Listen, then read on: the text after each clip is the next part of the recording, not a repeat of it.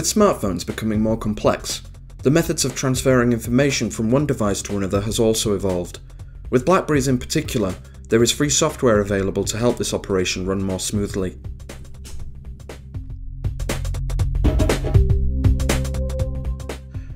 Type Blackberry Desktop Manager into a search engine, and the relevant software link will appear for downloads to PC or Mac.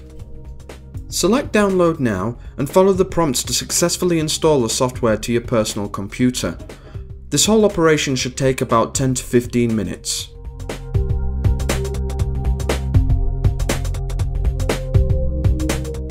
The process may require you to install additional items to support Blackberry Desktop Manager.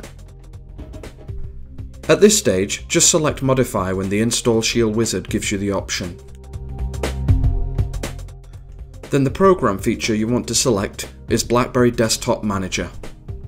We recommend Blackberry Media Sync. After full completion of installation, the Blackberry Desktop Manager icon will look like this.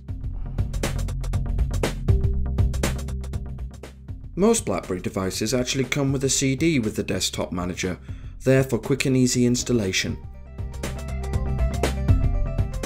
This is a more straightforward process whereby you just select your options and the work is done for you.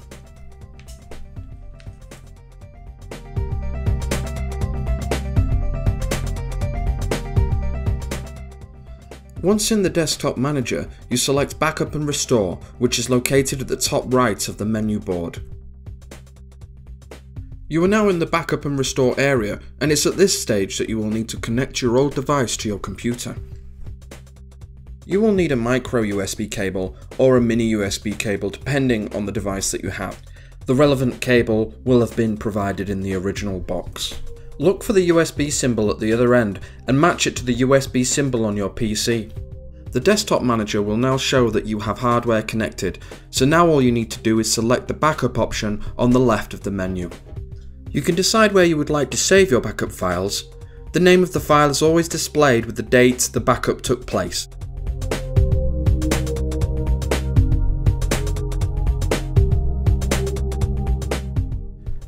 Once the backup has been successful, it's time to connect the new device to the PC. The new hardware is represented once again, and this time we will select the Restore from the center of the menu. Your original file will be there for selection. A table will display all of the information that will be transferred, replacing the original content of the new device. Then we just select OK to finish the restore process.